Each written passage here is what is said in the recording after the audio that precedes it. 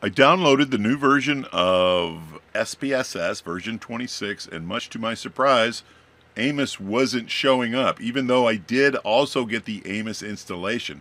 Not all students will get the AMOS installation. You have to have a special case to get it, but I got it, but it still wasn't showing up on my SPSS under Analyze. So I'm going to show you how to do that real quick. I'm pulling this information from the IBM website itself. So please hold, and I'll show you how to do it. Step 1, open up SPSS and just open up a regular data file. Go to View, Menu Editor.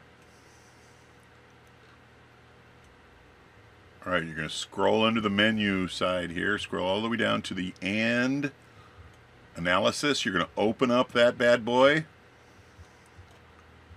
Then you're going to scroll down to the end of this folder for, there it is, End of and Analyze menu. Go ahead and highlight it.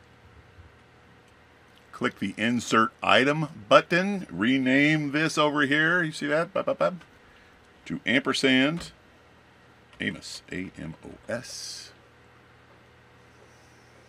Almost done. We're going to go to the File Type box. You're going to go to Send Data Type As. We want SPSS. Next, you're going to go to the file name box here, and you're going to have the computer find AMOS graphics CLI.exe, and you're going to browse for it. We'll go ahead and find it. Give me a second. Normally, it's going to be in one of your program files. So let's go to My Computer. Bam. The C drive. And it's usually in the 86 ones, I believe so. Looking for IBM. And then we're going to find SPSS and AMOS.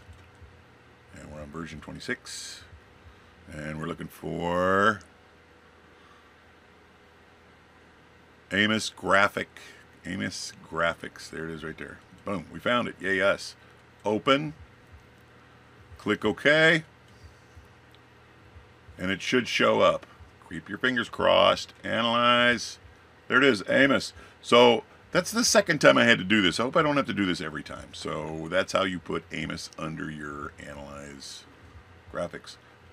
Okay, hope that helps. MGZ out.